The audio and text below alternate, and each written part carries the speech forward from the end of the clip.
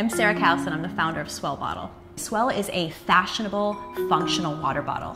Something that's really helped me in my career, and especially with Swell, is in something as simple as journaling. By even taking 5 minutes at the beginning or the end of every day to capture the highs and the lows of the days, or the challenges of the day, or the milestone of the day, it really gives a sense of positive momentum. Because I would say in any entrepreneurial journey, there's going to be steps forward and steps backwards. It's not always going to be sort of a linear path.